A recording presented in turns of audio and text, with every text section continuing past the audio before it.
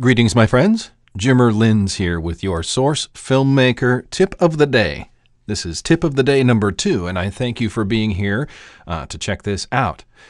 One of the things that I found watching and following the forum threads is that there's a pretty common mistake that people make when using the Source Filmmaker, and that's not realizing that a lot of the models have two versions, and only one of those versions is actually able to do facial animations, specifically the mouth animations, so that you can synchronize, you can do lip syncing with the audio. And a lot of people have asked, hey, I loaded the Scout model or I loaded the Heavy model and I did all this work, and then I found out I couldn't do the vocal animations to synchronize with the dialogue track, and what do I do? Because they don't want to have to redo all that work. Well, never fear. I am here to show you how you can fix that. Oh, of course, I don't have a camera. Okay, so first I'm going to create a new camera. I'm once again in my favorite map for these tips, stage.bsp. It's a wonderful way to do this. Switch over here to the work camera so that I can get kind of a different perspective. I'm still learning how to use these keys to navigate properly. All right, so the first thing I'm going to do is I am going to go over here to the animation set editor, and I am going to create an animation set for a new model.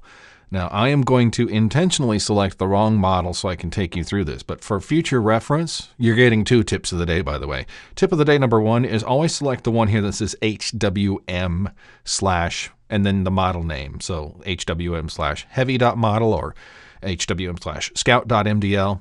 That's the one you want to be able to do the face poser animations, because this one down here, player/scout.mdl or player/whatever.mdl, is a perfectly serviceable model, but it won't do the face poser animations. It won't do phoneme extraction. So I'm going to spawn this sucker, switch over here to the motion editor, and then I am going to select the Scout here and place him on the red dot. And now I'm going to move in a little bit so I can actually get a decent angle. How's that? Sure. This looks good. Press enter on that to accept the fact that I moved him. Now I go up here and I am going to just do a very simple thing here, a test. I'm just going to import an animation sequence, and I'm going to import the one for selection menu _ anim1. In the case of the Scout, it's where if he was holding his scattergun, he would flip it around and look all badass with his hand on his hip. And so again, it looks like the Scout moved a little bit when I applied that, so I'm going to put him back in place. Oops. No, I don't want him to tip. There we go. Again, I'm going to set up the shot. I don't know why I'm doing all this. All right. So hit enter, and I play it, and looks pretty good except for the fact that his eyes are all borked up. So we'll go ahead and fix that. And this is something, if you've been following the tutorials, you should know how to do this. But if you don't, just expand the face and the eyes and grab the view target. Okay, you're in the motion editor, grab the view target, and then press Alt-V. Alt-V, he said. Come on. What did I do? Can't do this. There we go. Alt-V. And then you can, grab the handle here, and then press the Shift key. And it'll create this little doohickey here, and I like to just put it right between his eyes, because now I can drag the view target around and make him look at anything I want. And it's a lot simpler than modifying each slider up there. So I kind of like him to look right here. And then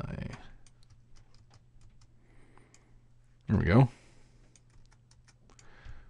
Okay. So I like this. This is good. Now let's pretend that I've gone through this sequence and then I realize, okay, I want to add a vocal track and I want to make him say something. So I'm going to go back here to the timeline editor and I'm going to say dialogue, add clip to track. And let's see, what do I want here? How about, what's a good one? I want Wicked. That'll work. Okay. So then I say show waveform. Okay, it's right there. I can hear it. And I say extract phonemes. Wicked. And it found it. So, okay, here we go. I go back here. Oh my goodness, he didn't say anything. Why not? Oh, of course, it's because I don't have the phonemes and this model won't do that. Okay, well, I'm going to fix that. So the first thing I'm just going to do, I'm going to undo the extraction of the phonemes. I'm just going to go back a little bit so that I am back to, I've just finished putting the model in place. Now, I'm going to show you a little bit of a trick here. First thing I'm going to do is I'm going to scout, and I'm going to say show an element viewer. I'm going to say animation set. And then I'm going to expand the game model node. Now be careful when you're using the element viewer. As they say in the Valve tutorials, you can screw things up really badly here and actually place your entire save and your entire project into an unrecoverable state. So be really careful. So I'm going to type in HWM/ and just press enter. Oh my goodness, he got all screwed up. He's all messed up. What do we do about that? Well, I'm going to go back here to the animation set editor, and I'm going to right click on the scout, and I'm going to say down to utilities and say reattach to model. And now when I scrub the playhead back and forth, everything is fine. Okay, great. Now I can see that now I have the mid face, the lower face, the tongue, the body. But if you look up here next to where it says procedural, there's a few problems that I'm still seeing. The first one is I don't have the phonemes tab. That means I still can't import audio animations. And the reason is because while I have changed the model associated with the animation set, I haven't actually changed what the animation set thinks is going on in Source Filmmaker. But that's okay. Because the reason I did this was because now the animation set is associated with the new model and it has all of the right little hooks, at least under the covers, to allow me to do this. I'm going to take the scout model and I am going to export animation. Also, you might have noticed that his eyes are screwed up. Don't worry about that because that'll get fixed when we re-import. So you can see I've already got scout anim test.dmx here. You need to pick a DMX name, just give it a name, and export it. Now, I am going to delete the animation set. Goodbye, Mr. Scout. And I'm going to create an animation set for a new model, and I'm going to do it the way I should have done in the first place, which is to select HWM/scout.mdl. Excuse me. All right, and we're back to moving things around here in the motion editor. Press the shift key. Again, one of the best tricks to make that follow the world geometry. I'm not going to do anything special here except just kind of put him on his place because the first thing I'm going to do is import the animation I just exported. Click open. And if you notice, now if you did this one way, you might see a bunch of red in here. That's why I changed the model first. So now I say OK. And then if I scrub, hey, we've got everything we need. And phonemes. That is a good sign. That means that we've got all the little things that we need so that we can actually do what we wanted to do in the first place. So I'm going to go down here to dialog, add clip to track. Wicked. All right. Show waveform. Hooray. Extract phonemes. Wicked. Oh, that looks good. So let's see what happens. There we go. And there is your tip of the day. So the trick is, in review, what I did was I spawned the low-resolution scout model that doesn't have the ability to do the facial animations. Then I did a very simple animation sequence with it. This was on the assumption that you have invested a whole bunch of work, and then you wanted to be able to move that work over to a model that can actually do the facial animations. First trick is import the one that can do the facial animations in the first place. But if you find yourself in this quandary, what you want to do is go into the animation set editor, right-click it, and select the animation set in the element viewer, then change the model. Be really careful, again, using the element viewer because you can bork up your entire save. Your whole session can get screwed 6 ways to Sunday.